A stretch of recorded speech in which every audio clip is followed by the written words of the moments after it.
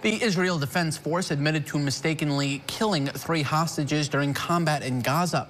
An IDF commander released a statement saying the shooting of those hostages was against the rules of engagement. ABC's Johnny Fernandez has the latest.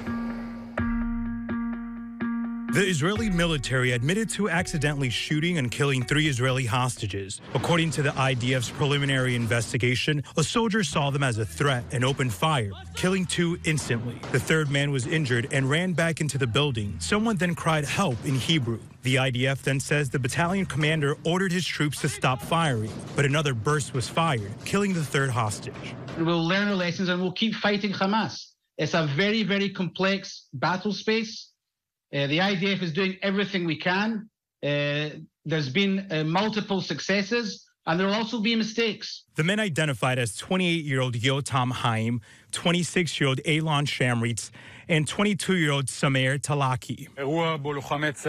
IDF Lieutenant General Hatzi Halavi releasing a video statement saying the hostages did everything possible so Israeli troops would understand, being shirtless so they wouldn't be suspected of carrying explosive, and waving a white cloth. But he said tensions overcame the situation and admitted the shooting was against the rules of engagement, that is forbidden to shoot at someone who raises a white flag and seeks to surrender. Prime Minister Netanyahu calling the deaths an unbearable tragedy. More than 100 hostages were thought to remain in Gaza. Confirmation Saturday that another one was killed in Hamas captivity, 27-year-old Inbar Haman. She tried to run on October 7th, but was captured by Hamas terrorists on motorcycles at the Rim Music Festival.